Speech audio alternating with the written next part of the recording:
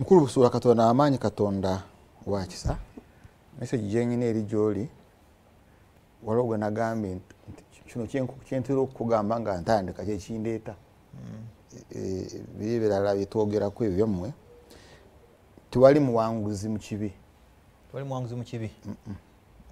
ate tewali magoba nti ojja kufuna magoba oba gain mu kibi ng'oyita mu kibi nti kakati bwe natta Busuulwa nja kutwala ettaka lye nga gawale nzaala abaana babeere bangi oba bwe malawo eggwanga bweriti nendisaanyaawo nga byowulira mu Middle East nti Abaisirairi bwe bamalawo Abapalestini then bajja kuba n'ettaka lingi bazaale babeere bangi no tewali buwanguzi mu ekyo kyobalaba n'abamaanyi abatusooka baggwawo nga the Ottoman Empire yes zaggwawo the Roman Empire bali bamaanyi nnyo naye nga bali mu kibi nga balowooza basobola okuyita mu kibi bafune okufuna baggwawo kakati nabano nabo bajja kuggwawo tukiyigiramu tutya abalijja balina okukiyigiramu baleme okukola ekyo nti osobola okubaawo ng'eggwanga Muganda nange ndi eri mu kiga naawe onoobaawo nange nembaawo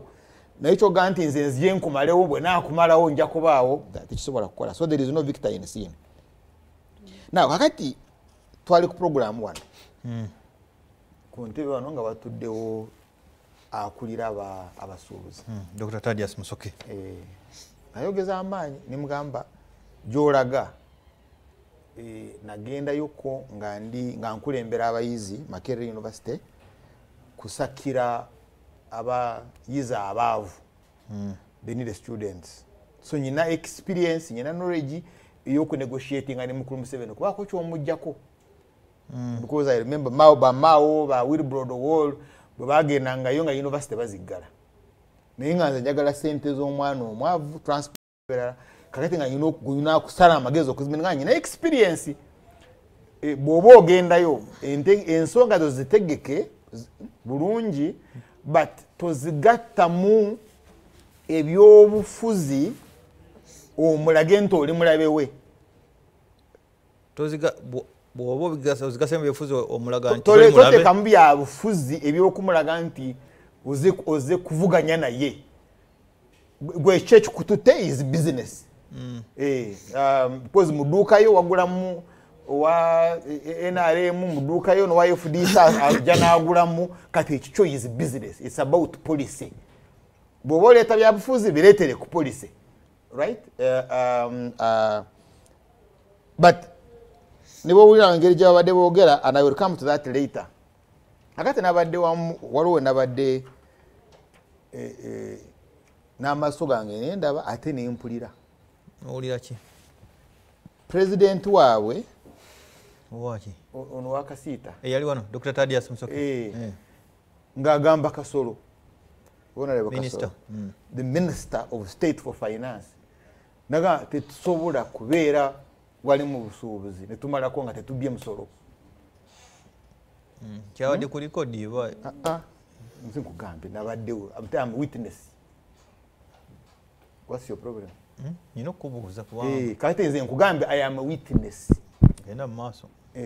Ono you are a leader ng'ogamba minister of Museveni ambulira amazima bwano tetusobola kumalako nga tetubye ki tubye emisolo tuteekwa kubba emisolo. You see that level of arrogance is over the top. Kutamanyi this is a minister. Now ate noteeraba ng'omukulembeze and you utter such a statement. Kakati nze wenjagala okutambulira nga tekwe kyakeefu. Struggle si misolo n'engeri gye bagisolooza. Kiki? Struggle y'aba abaagala okukola ki? Okuyisaawo. Okubba emisolo? Ja. And president waabwe ye mujulizi wange on this submission if we want truth. Bw'oba oyagala amazima, that's it. Because IFRIS is about efficiency. Ebizibu byeyina byonna fine, but it's about efficiency. and efficiency yayo bacollectinga kati between 3.5 trillion to 4 trillion in the VAT. So what kiri? Sente za basoloza mu VAT is between 3.5 to 4 around 4 trillion.